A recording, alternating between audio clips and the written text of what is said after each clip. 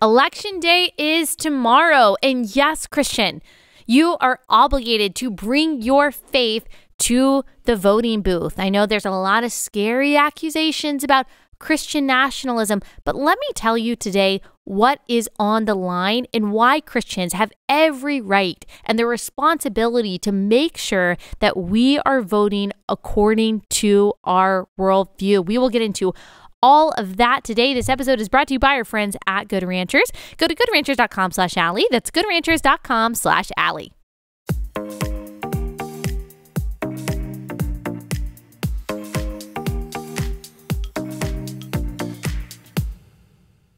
All right, everyone. It is election week. It's a big week. It's an exciting week. And honestly, here on Relatable, we haven't spent that much time yet talking about the midterms. I've written about them. I've talked to other people about them.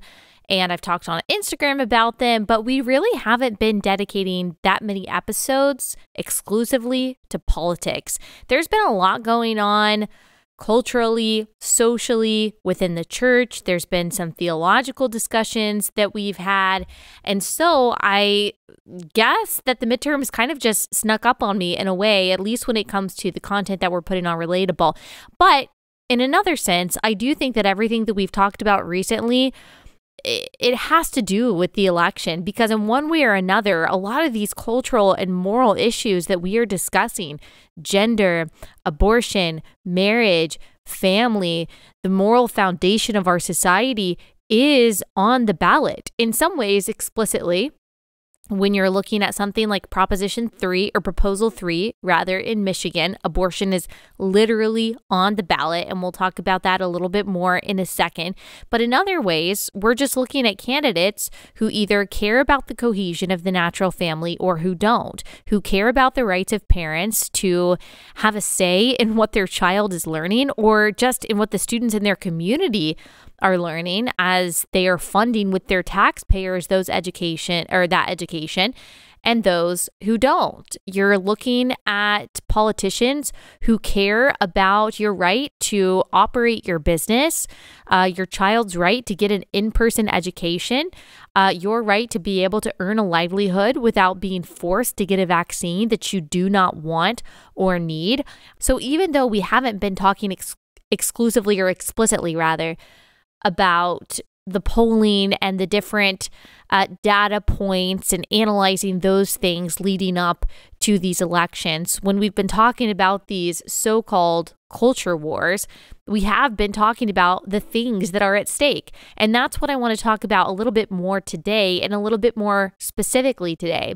So Monday before the election, if you have not voted yet, if there is early voting in your state, I encourage you to go ahead, go out and do that. I am a proponent of early voting. The reason that I'm a proponent of it, I know that a lot of people aren't. And if you're the kind of person that you like the ceremony of going on voting day, on election day, voting in person, all that good stuff, you think it's more secure, I'm totally fine with that. The reason that I'm a proponent of early voting for myself is because I like to know for sure that I've gotten it done, because there are a million things that could happen in a day that could prevent me from being able to go to our voting location at the time that it's open and cast my vote. There's always a million different directions that a person, especially a mom, is being pulled in any given day. And I just fear that something would happen, something would overtake my day. It could be an emergency, or it could just be responsibilities piling up, and you're unable to fulfill your civic duty on voting day. So I early voted. I did my part just to make sure, absolute sure, that I got it in when I knew that I had a free afternoon. It didn't take long at all. And I have been on a mission for the past few weeks, I guess you could say for the past few years of my life, but especially for the past few weeks, as I have gone to many universities and talked to many organizations and talked to a lot of Christians over the past few months, I have been on a mission to convince people who do not typically vote to vote, not just this election cycle, but in the future. And that is part of what I want to do today. So make sure that you share this episode with those in your life who maybe they just think it doesn't matter, especially as Christians. They think, okay, well, Jesus is coming back. Our home is in heaven. Our eyes are on Christ. Our hope is in eternity. Why do we really need to care about politics? Politics is just divisive. It just pulls people apart.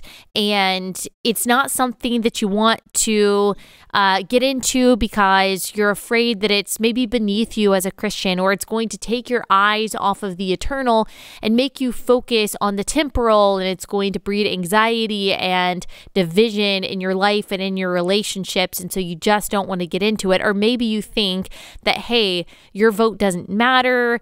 Why does it even matter if just one person decides to vote or decides not to vote? So I just want to remind you today, Christian, about why it is so important for you to cast your ballot today or tomorrow on election day, why I think it is your responsibility, your right, of course, but also your obligation as a Christian to make sure that you are civically involved. And then we'll talk about some other things I want to get into, some election-specific things, respond to some things that we've seen in the media, on TV over the past few days. And so a lot is going to be crammed into this episode, as you can already tell. But before we get into that, before we get into my plea to you for voting, and even if you are voting, by the way, I think that this is just going to reinvigorate you, and it's going to re-empower you to ensure that you are involved in every area of government life that you can be and that God is calling you to be. So we'll get into that in a second.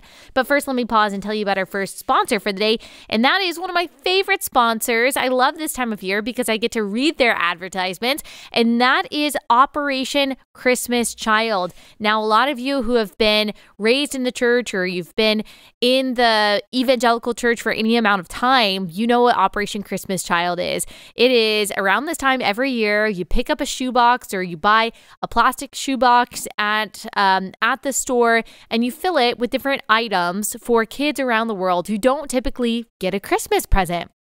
And you fill it up with things that are listed on the website, by the way. So toothbrushes, socks, underwear, different toys, maybe crayons, a coloring book, appropriate books, things like that, depending on the gender and the age group that you choose. And then after you fill it up, you bring it to a drop-off spot, and then Samaritan's Purse takes these thousands and thousands and thousands of boxes that Americans make, and they deliver them to children around the world. And the videos and the pictures that I see of these children opening these boxes, I mean, truly just the joy of the Lord on their faces. And it's so easy for us to be a part of it. So I really encourage you to go to SamaritansPurse.org/OCC to learn more about this. Learn how you can fill a box. This is a great way to teach your kids about generosity and how we put others before ourselves,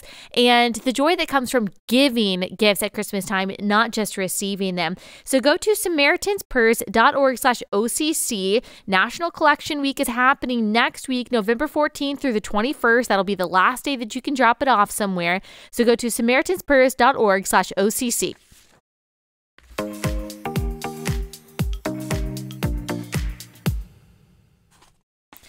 I was speaking at a nonprofit organization over the weekend in Georgia, and it is an organization that's just starting. It's going to provide housing and other resources for women who are pregnant, who find themselves in situations of crisis, poverty, destitution, going to provide a refuge for them and a platform for them to be able to start the rest of their lives and to really change their lives in a very healthy direction so that they can be there for their children. And so just an amazing organization. And I had the privilege of speaking to them over the weekend.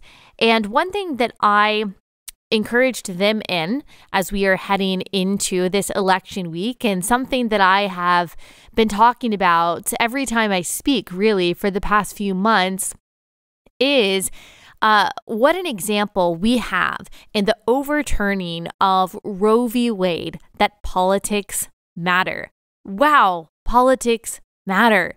I mean, if you look at what led up to the overturning of Roe, the publishing of the Dobbs decision, we are looking at 6 different justices appointed by 3 different presidents over a span of 30 years that finally led to a decision that has allowed for states to pass just laws recognizing the dignity and the humanity and therefore the human rights of life inside the womb. I mean, we're talking about 30 years of trying to elect the right president to appoint the right justices that will make the right decision on behalf of the unborn. And then it goes back even farther than that. It goes back all the way to 1973. So really, we're looking at 49 years. We're looking at 49 years of people showing up and speaking out, of protesting, of lobbying, of electing the right legislators for state representative, for state senators who are going to write laws and try to pass laws that would then make their way to the Supreme Court in the hopes that the Supreme Court would take up their case and then effectively overturn Roe v. Wade. That was 49 years of persistence, 49 years of perseverance, 49 years of pro-lifers trying to change people's mind, trying to put the right people in power so the right laws would be written to make a just decision on behalf of the unborn. We're talking 5 decades of patience. I mean, that is incredible. I think a lot of times we think in our just microwave mentality, especially that we have in my generation and the younger generation, is that things have to change this election cycle for them to change at all. Or we expect things to change quickly. They're going to change in the next 6 months. They're going to change in the next 6 years. Whatever it is, we want things to happen quickly. And of course we do. I think that's normal. But what we don't realize is that change doesn't happen all at once. Change happens over time. Change happens over sometimes 5 decades of millions and millions of people, in this case, pro-lifers, simply dedicating their time and their resources and their energy to ensuring that people are put into place to write just laws that would then make their way to the Supreme Court and then put in place in the executive branch someone that would pick the justices to make that just decision. So much went into this over the course of 50 years. And then in the state of Mississippi, pro-lifers, after 49 years of hard work, put the right legislators in place that wrote a law banning abortion at 15 weeks that then finally made its way to the Supreme Court. And then we had it, the overturning of Roe v. Wade, the Dobbs decision that, again, allowed states to pass laws that recognize this basic and primary human right to simply not be murdered as an innocent person. I mean, praise God for that. And I know there was so much misinformation that came out after it. It was vitriolic. There were attacks on pregnancy centers. There were threats of violence, threats of terrorism. As far as I know, no arrests have been made for that terrorism against the pro-life, against these pro-life pregnancy centers.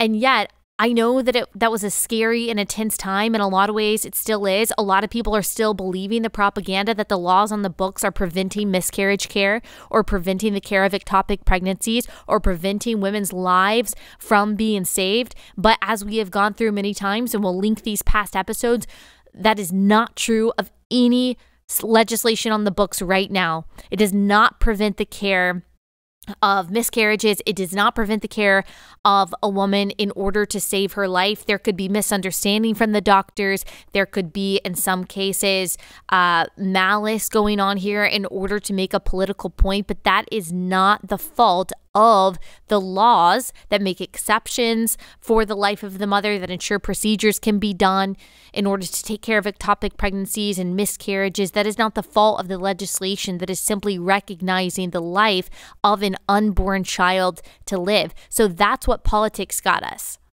That's what politics got us. After 49 years of pro-lifers voting the right way, of doing the right thing, of pushing their legislators, of changing hearts and minds.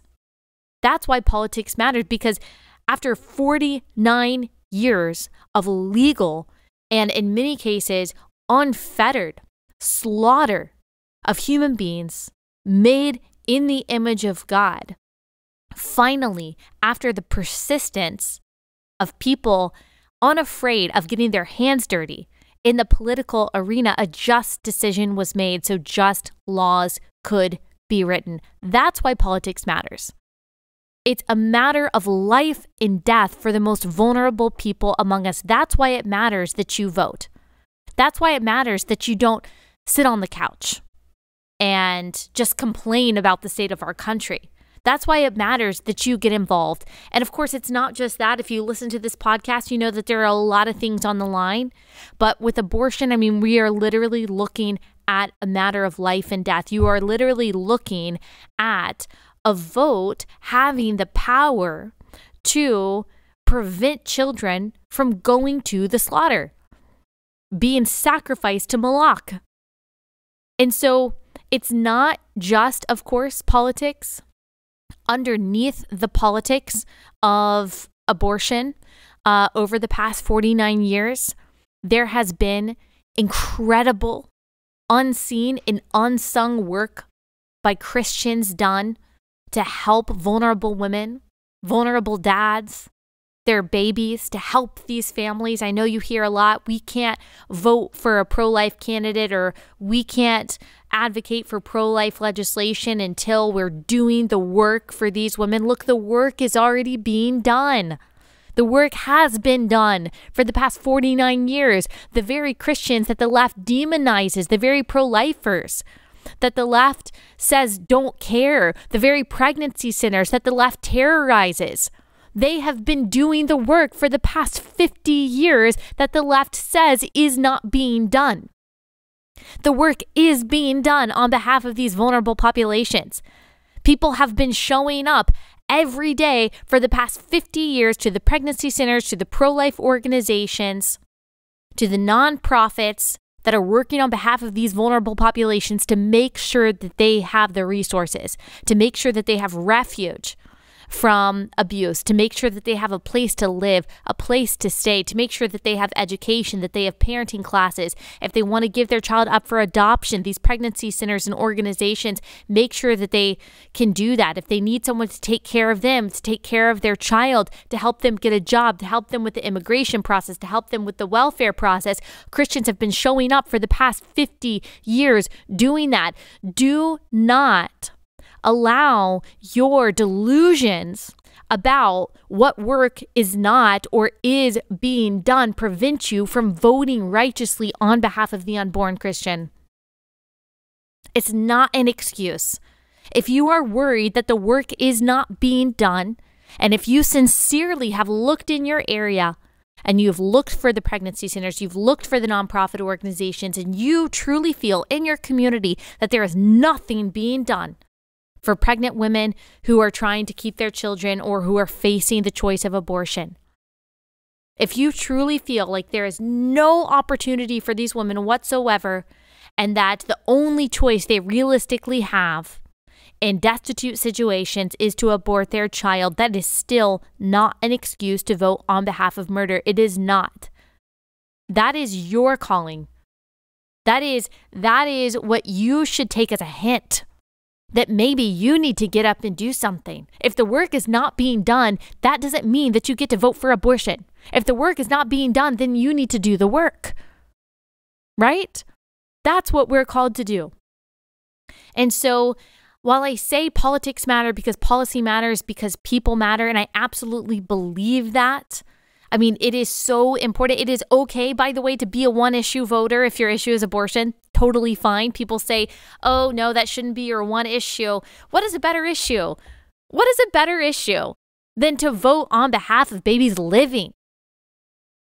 I say that politics matter for that reason, but gosh, what is underneath our politics also matters. It also matters. The work that we are doing on a daily basis, how we are helping these vulnerable moms and dads and babies and these families in crisis to make sure that we are providing for them in every spiritual and material way that we possibly can without, by the way, voting for the government to force money out of other people's pockets to pay for these people. Really, like, we should be voluntarily, charitably, happily, generously doing everything that we can with our energy and our resources to helping these families. That is also our call. And so it's not one or the other. I know people say, well, I can either focus on personal evangelism and personal help and making sure that these people are taken care of and sharing the gospel, or I can be a political activist. Look, I'm not even asking you to be a political activist. I'm just showing you that we need both, that both are a way to love your neighbor. Politics is not the exclusive way to love your neighbor. It's not even maybe the primary way to love your neighbor, but it is a way to love your neighbor. Politics matter because policy matters because people matter. If you look at Jeremiah 29, and I think we talked about this recently, I did an episode, a most misused episode on Jeremiah 29:11, for I know the plans I have for you, declares the Lord, plans to prosper you and not to harm you, plans to give you hope in a future. I use that verse as a most misused verse because it very often is decontextualized, and it's used to basically say that God is never going to allow anything bad to happen to you, and anything bad that happens to you is because he doesn't like you or because you fell out of his favor and you disobeyed him. And so sometimes it's used in a very anti-biblical and anti-gospel way.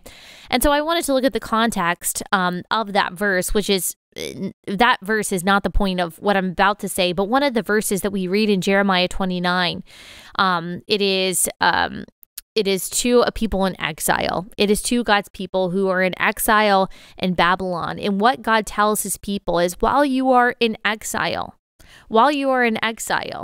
seek the welfare of the city in which you dwell. Seek the welfare of the place in which I've placed you.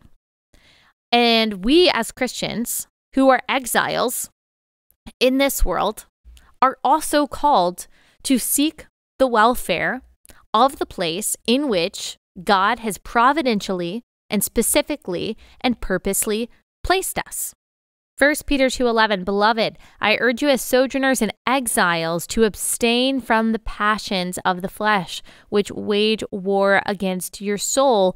We are exiles in this world. We are sojourners in this world, and our citizenship is ultimately in heaven. But that doesn't negate our earthly citizenship, and that does not diminish our civic duty. Because yes, our hope is in heaven. Yes, our heart, our eyes, our focus is on eternity. Yes, we long for the day when there are no more politics, there is no more partisanship, when there's no more culture wars, and everyone will know truth because every knee will bow, every tongue will confess that Jesus Christ is Lord. In John 14:6, Jesus says, I am the way, the truth, and the life, and no one comes to the Father except through me. So everyone will know that in Jesus, in God, there is truth. Of course, we long for that day, but we're not there yet. We're not there yet. And we're not just here to take up space. We're not just here to complain. We're here to do something. There are lots of things that we are called to do outside of politics. Of course, politics shouldn't be our God. We don't trust in princes. We don't trust in horses. We don't think that any politician, left or right, is going to be able to save our country. It is going to be by his grace that any good legislation comes down or anything good happens to this country. But again, we have to understand that we are in the here and the now. God has placed you in the United States of America at this time in history, on this speck of eternity, specifically and purposely and providentially, not accidentally, not arbitrarily. And your goal, your purpose, as it is for all Christians, is to glorify him. And everything that you think, everything that you say, everything that you do, and part of our blessed responsibility and right and privilege as Americans is to be able to have a say in our elections, to be able to shape our governance, to shape the future of our country in a way that seeks the welfare of our neighbors. And I've got a little bit more to say about what exactly I mean by seeking the welfare and the interests of our neighbors, because as you can probably guess, there are Christians who disagree on what exactly that means. But let me pause and tell you about our next sponsor, and that is Patriot Mobile.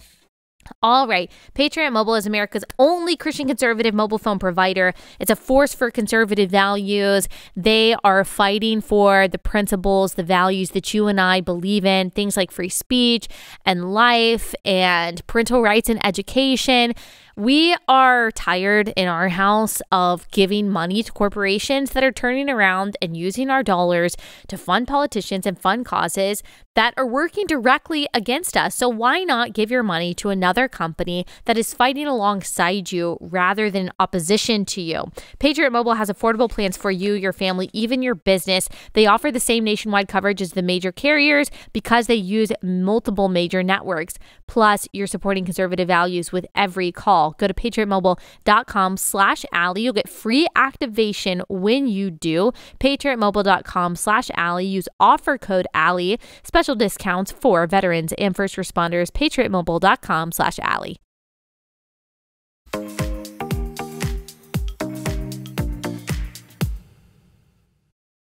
So obviously there is going to be debate, and in good faith debate, about what it looks like to seek the best interest of our neighbors through politics as Christians.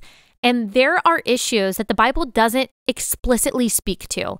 There are issues that Christians who believe fully in the gospel, who believe in the inerrancy of Scripture, who believe in the absolute authority of God over the universe, and they are still going to disagree on things like what immigration policy should look like, what restrictions on gun ownership should look like.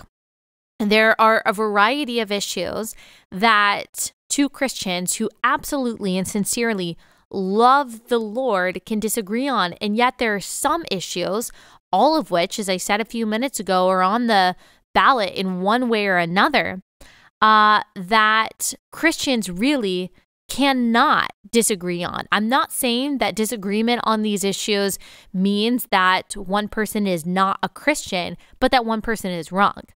Now, we can be sincere Christians, saved Christians, and be wrong on a lot of things. That's part of sanctification. There are things that I thought a few years ago that I realized were wrong. That doesn't mean that I wasn't a Christian then. It just means that I was wrong. And so there are things that the Bible does explicitly address that if Christians disagree on this, one Christian supports it, one Christian is against it, one of the Christians is wrong.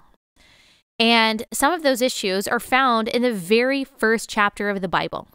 So Christians believe, and this is something I wrote for World Magazine today. I'll link the article in the description of this episode so you can share it if you'd like. Christians believe that God made the world and everything in it. That's Genesis 1:1. We believe that God is the source of truth, of justice, of righteousness, and love. That's Psalm 89:14. Therefore, we believe that his ways are better.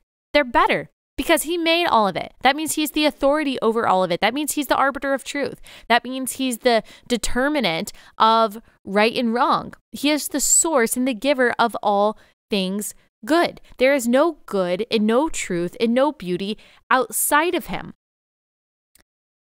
If we believe that his ways are better, we believe that they're better for ourselves, that they're better for our neighbors, they're better for our nation. And since God is love, I will never outlove him. I will never outlove God by disagreeing with him. Not just in what I say, not just in what I do, but also in how I vote. I will never love my neighbor and seek their interest through my vote if I am voting in a way that opposes God's order. And we see what God's order is on a few issues, on a few fundamental issues in the very first chapter of the Bible. In fact, in one particular verse of the Bible, and that is Genesis 1:27, that God made us in his image, male and female, he created us. That right there tells us what we need to know about human value, what we know about the gender binary, and the structure of marriage and the family. To vote against these things is to vote for disorder, because God is the creator of order. He is the creator and the source of all things good. So to vote for any policy or any politician who is against the God who is love, the God who is the creator, the God who is the source of truth, it is to vote against what he says is good and right and true, which is both unjust and unloving. If I believe that God is the authority over all things and he gave us everything that is good and he knows better than I do, and he tells us who human beings are, what marriage is, why life is valuable because we are made in his image, then I am never going to love my neighbor or seek their interest well if I am voting against those things, if I am voting for disorder, if I am voting for a new definition of the family, a new definition of marriage, a new definition of when life begins. That's basically me saying that I think I know better than God, or politicians know better than God, that maybe we can create something better than what God has created. Maybe by voting for disorder, voting against God's order, I can love people better than God loves them, and that's blasphemy. So I just can't do that. I'm not saying that any political party is perfect. Certainly no politician is perfect, but I at the very least refuse to vote against God's order when it comes to what he thinks about when life begins, what he thinks about the value of life, which again, we see in that verse that we are made in his image. We're not clumps of cells.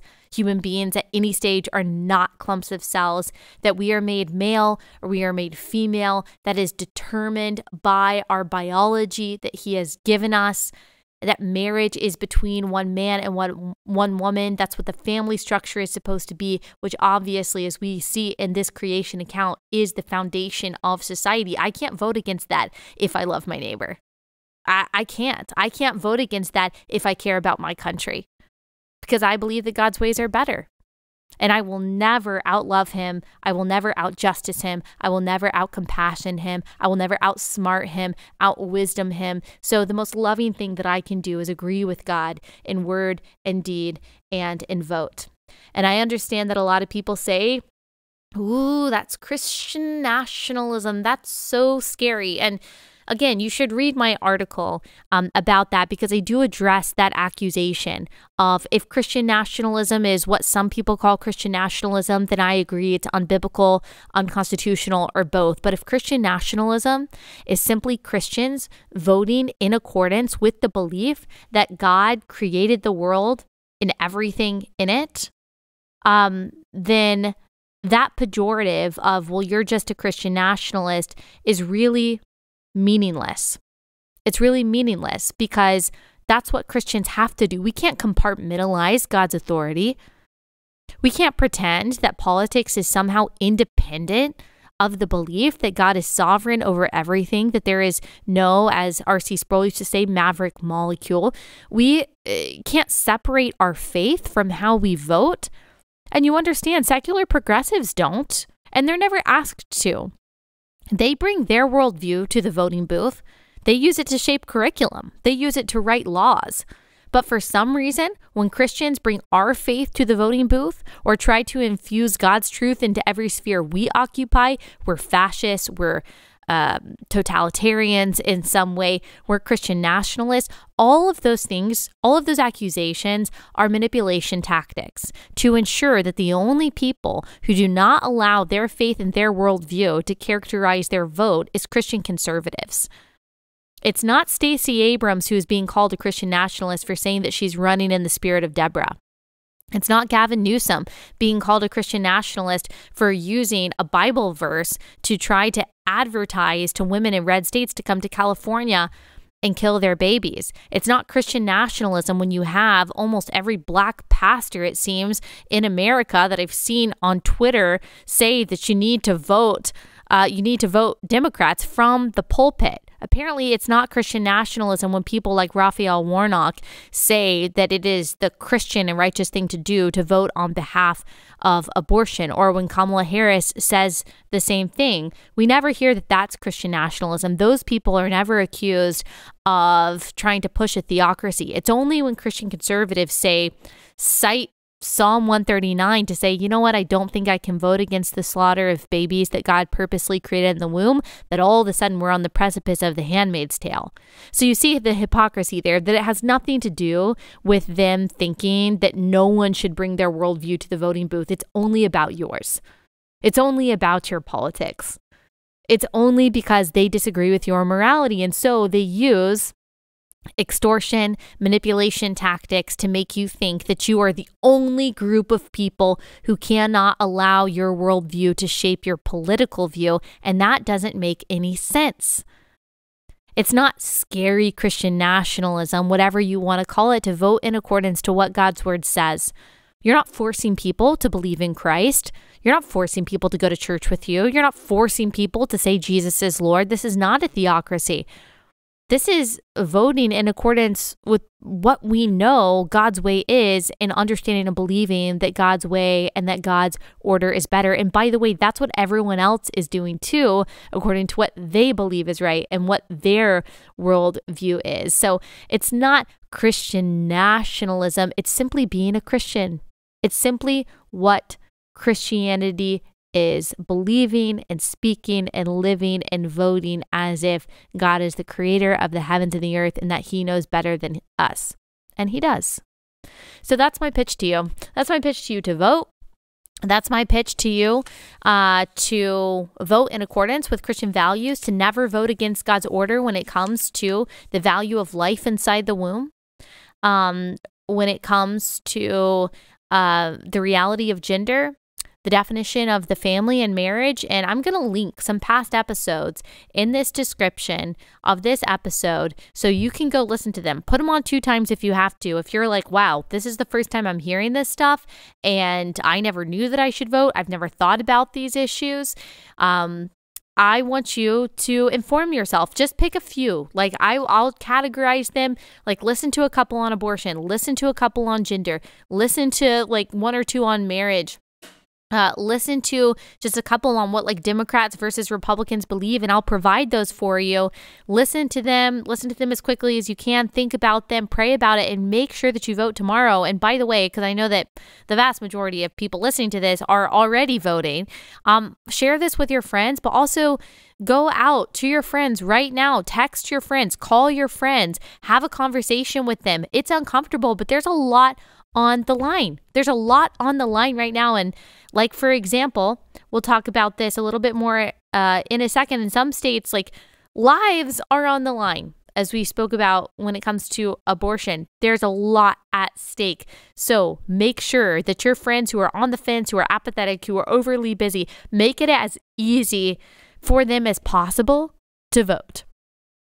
Make it really easy for them to be able to show up. So if you need to babysit their kids, if you need to make them dinner, if you need to pick them up, if you need to take them from work to where they need to go, if you need to make sure that they have lunch because they don't have time, the only time that they have to vote tomorrow is on their lunch break and they got to eat, bring them lunch, whatever you have to do. As I'm saying this, I'm racking my brain and I'm like, okay, who in my life do I need to make sure has voted and how can I make that as easy as possible for them? But I think that that's one role that we can play in this as people who understand that politics matter because policy matters because people matter. And at the voting booth is how we raise a respectful ruckus. All right, I'm going to talk about a couple of these proposals and just a couple of my predictions. And if we have time, I'm going to respond to a couple clips that I saw last week from Trump and The View.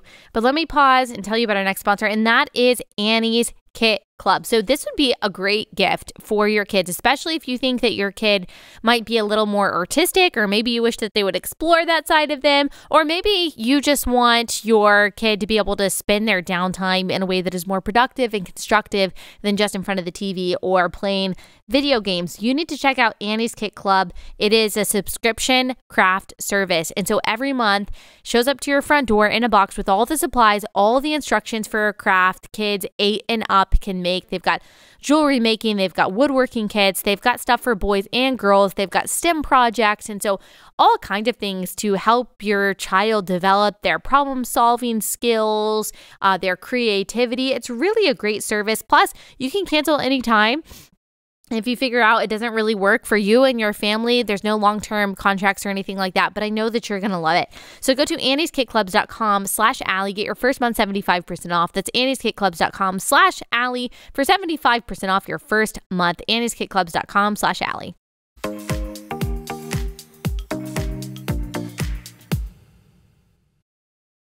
All right, so I've alluded to this a couple times now, and a lot of you guys have asked me about it, and we don't have time to get into the nitty gritty. And you can read it. We can link it in the description of this episode. You can read it for yourself. But Michigan Proposal 3, the Right to Reproductive Freedom Initiative, which of course is a misnomer, as a lot of proposals and bills are. It has nothing to do with reproductive freedom. Everyone in this country has the freedom to reproduce. People like me who are pro-life care about what happens specifically after reproduction. So you've already made your free choice to reproduce. Now we would say that you shouldn't be allowed to kill the product of that reproduction, which happens to be a unique human being with unique DNA. And therefore, because it is a unique human being at the point of conception, it is also entitled to human rights, just like you and me, the foremost being the right to life. And so this Michigan Proposal 3, this Michigan Proposal 3 provides a state constitutional right to reproductive freedom, again, a euphemism, which is defined as, quote, the right to make and effectuate decisions about all matters relating to pregnancy, including but not limited to prenatal care, childbirth, postpartum care, contraception, sterilization, abortion care, miscarriage management, and infertility care. So there's a lot in there, as you can probably tell, that's very general and overarching and far-reaching language that no doubt is going to have a lot of consequences that are not explicitly listed in this proposal. But one thing that we know for sure is that this is trying to solidify the so-called right to abortion without restriction. So under this proposal, there would be virtually no restriction on a woman's decision to abort her baby through all 9 months of pregnancy. Because if this is seen as a human right, then the state is not going to violate that human right, except for maybe for very specific and rare reasons, exceptional reasons. And so this solidifies the ability of a doctor to dismember a child, to poison a child, to stop the heart of a child by injecting poison into its heart while she is wiggling in her mother's womb. That's something that happens thousands of times a day. That's not fear-mongering. That actually is what a second trimester abortion is. Again, we have talked about explicitly what abortion is many times, and I encourage you to actually know what the procedure is and does. That Michigan is saying this is a right. Of course, it's not a right to kill an innocent human being. Of course, it's not. And yet in Michigan, they're trying to say that it is.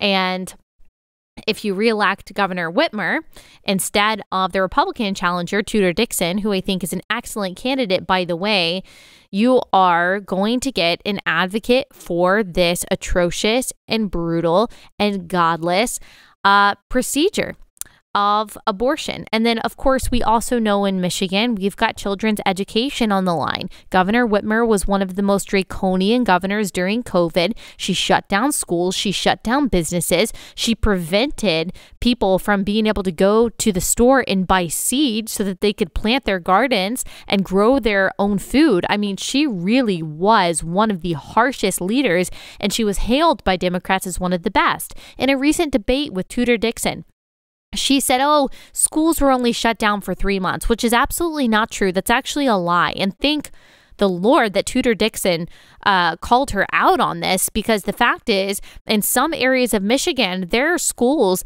that only recently opened back up. And by the way, even if it had only been 3 months, you cannot get those 3 months back. That's still significant, by the way. And so her arrogance of just brushing off the consequences, in some cases, the lifelong consequences of robbing our kids, not just of education, but the social development, the emotional development that comes from being able to have normal social experiences that very often come with school. I mean, a lot of these kids are never going to recover. And of course, that's not a knock on homeschooling. homeschooling provides all of those opportunities as well. But for the kids who were robbed of their education suddenly during COVID, they didn't just go have like a normal, healthy homeschool experience. They were forced into their homes, forced to virtually learn. In many cases, they didn't learn at all because they didn't have parents who were either willing or able to kind of make sure that they were staying on track. And so they really did lose the development and lose the education and the learning that came from that. Some of those kids were forced into a depression or an isolation-induced depression, anxiety, suicide, abuse rates went up because of these policies that were put into place to basically force people into their homes by closing down businesses and schools. There was a story, an article that I'm sure you saw in The Atlantic that said that we need amnesty, that all of the people who were way too harsh in forcing the vaccines and forcing school shutdowns and forcing businesses to close down, just killing the economy in so many places, killing people in a lot of cases. If we're looking at the rates of suicide and the rates of opioid use and opioid overdose, that we just need to kind of forgive those people. And look, there is forgiveness in a sense, but there shouldn't be forgetfulness, especially when you go to the voting booth, because a lot of these policymakers, they kept on making these decisions, especially Whitmer, while they were doing something else themselves. Whitmer was saying, you can't enjoy your freedom. You can't have a normal life. But she and her husband were traveling, even as she told everyone else to stay inside. I mean, it was the same thing with Lori Lightfoot in Chicago. It was the same thing with Muriel Bowser in DC. It was the same thing with Gavin Newsom in California. It was the same thing with these Democrats across the country who said, freedom for me, but not for thee. So yes, of course, there's grace and forgiveness from the Christian, but there should not be forgetfulness when you are going to the voting booth that these people took away your freedoms. They want you to forget about it. You can't. And by the way, they would do it again tomorrow. Kathy Hochul in New York, that's another gubernatorial race that I'll be looking at. Very interesting. A lot closer than it should be in New York because New York is so deeply blue. She said in a recent debate against Lee Zeldin that she would do it all again. She would fire all of the nurses who refused to get the COVID jab. Again, can you believe that? And so they're not remorseful at all. Do not vote for people who, God forbid, another disaster strikes, would take away your freedoms tomorrow.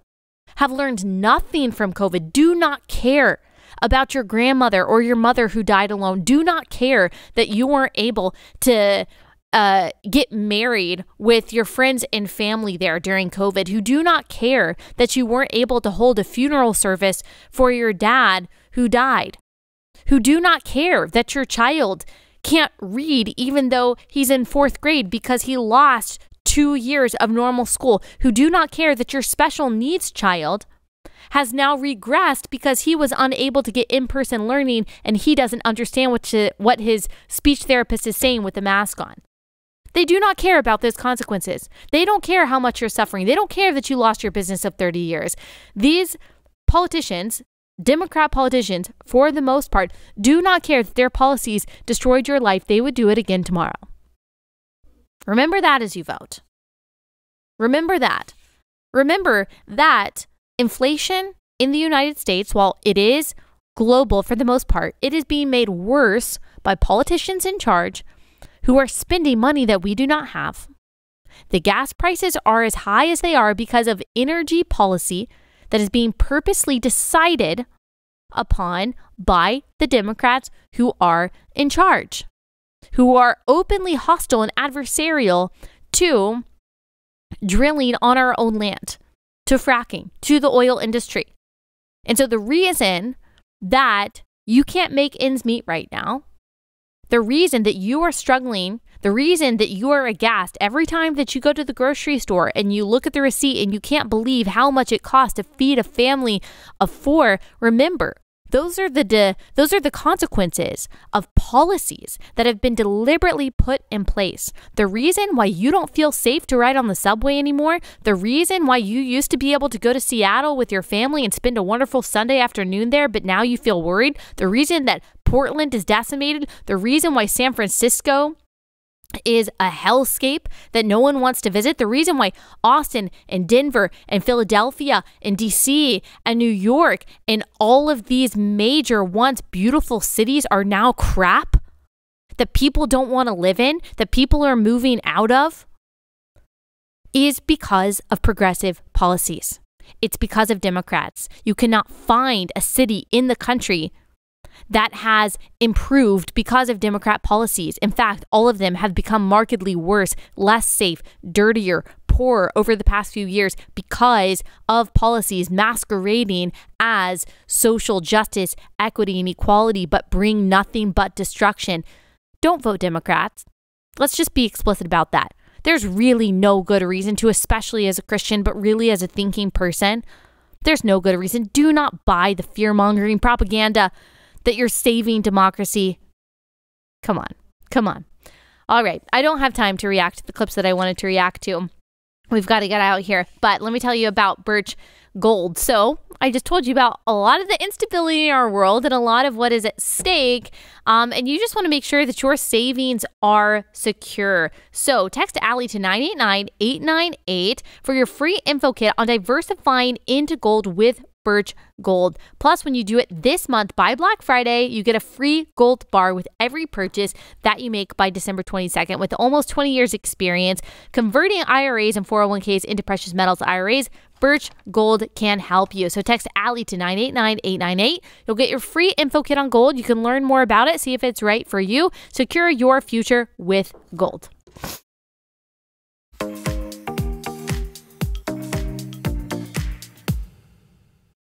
All right, guys, we'll have a fun episode tomorrow. I'll react to some of the clips that I saw from the Trump rally and from The View over the past few days. I have a lot more to say than I did today, and yet I have to cut us off. Make sure, though, that you watch the election coverage on blazetv.com. It will be live election coverage. It'll be me, Glenn Beck, Jason Whitlock, Steve Deace, all of your favorite Blaze TV hosts will be live on election night. Tomorrow night, we'll have a lot of fun things to say. I'm super excited about it. Election night is always really fun, stressful, but fun. So if you're like, oh, I don't have any friends that care about this or want to talk about this, you can join me, girl. You can join me. Go to blazetv.com/midterms. That's blazetv.com/midterms. Plus, you can subscribe to Blaze TV using Red Wave as your promo code for $30 off your Blaze TV subscription. All right, guys, I'll see you tomorrow on Relatable. Then I'll see you tomorrow night. You're going to see me a lot this week because I'll have a lot to say about everything going on. Thanks for listening. See you guys tomorrow.